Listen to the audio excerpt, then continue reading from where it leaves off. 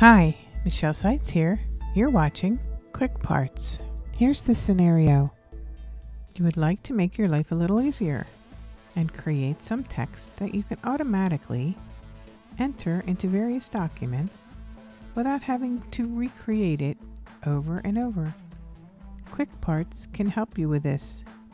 When you create a Quick Part function, it will be stored in the building block gallery. Watch this video to learn how to create automatic text and store it in the Quick Parts function. First, you need to create the text that you would like stored in Quick Parts.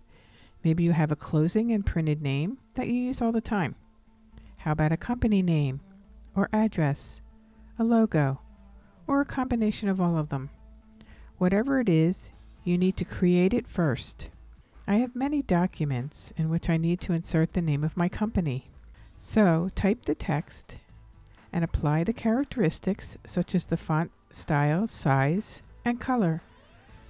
With the text highlighted, go to the Insert tab and in the text group, click the down arrow on Quick Parts. If you want it to be displayed as soon as you click on the Quick Parts function, select Save Selection to Quick Part Gallery. When you do that, the Create New Building Block dialog box is displayed. Give your text a name. If you want to see it as soon as you click on Quick Parts, leave the gallery as Quick Parts. You don't need to change any of the other fields, so just click OK. Now, when you want to insert your text in another document, go to the Insert tab and in the text group, click on Quick Parts, and there it is. Just click on it. You can do this with many selections, but if you like to see a clean drop-down, or if you would like to store it in the auto text and create your own category to store them in, do the following. Here is a document with my company name and logo, and here is my address, phone, and email. Here's my closing printed name and title. So I'm going to select the text or items and store them in the auto text gallery with a separate category. So I'm going to select this object, go to the Insert tab, click on the Quick Parts, and now select Auto Text, and at the bottom of the selection, click Save Selection to the Auto Text gallery.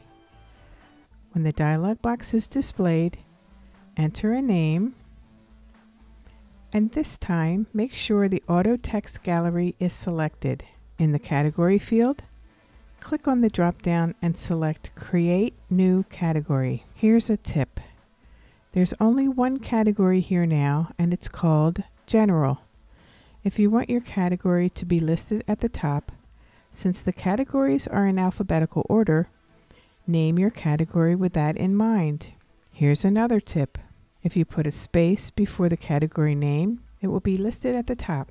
Enter a description if you need one. Leave the other fields as is and click OK. Do this for all your selections. Now when you click on Quick Parts and Auto Text, your selections will be at the top of the list. Just click on them as you need them. To learn more about this subject, watch the Auto Text, Building Blocks, and Galleries video. Here's a final tip.